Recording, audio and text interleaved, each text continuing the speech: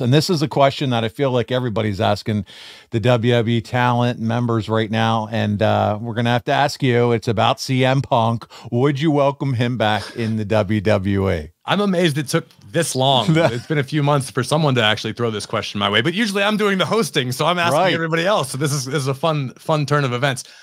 Listen, Punk was always great to me when I was coming up. We were really, really, really close. Remember I told the story at the beginning of the show about how I missed my son being born?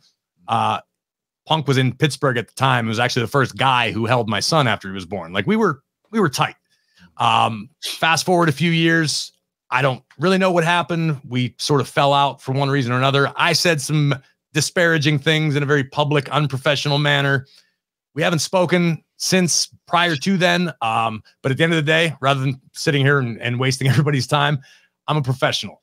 I'm too old to hold grudges. I feel like whatever's happened is water under the bridge. I got a whole different life. I'm in a very different place in my life than I was, back when all that stuff went down.